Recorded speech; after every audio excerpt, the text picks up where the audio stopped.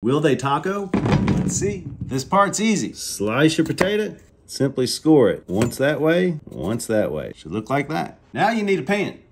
1 little tube of chorizo. Notice we got a lot of grease. We're gonna need 2 tablespoons of butter.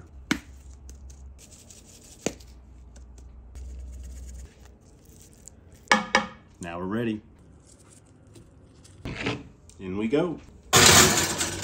It's been 22 minutes at 400. Now we do this. Mexican cheese right on top of the potatoes. Jalapenos. Back in we go. All right, after about 15 minutes. So that means it's been a total of 37-minute cook time at 400 degrees. Grab you some white onion, and we're going right on top. All right, they've rested for about 10 minutes. Now we're gonna give them a squeeze of lime. We're gonna go in with some crema and cilantro. Let's see. All right, it's all crusted on the bottom. That is not burnt. That is a chorizo crust, and it's flavor packed. Holy cow, that's really good. Hope y'all enjoy the video.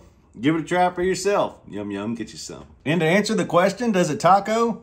You better believe it does. Yum, yum, get you some.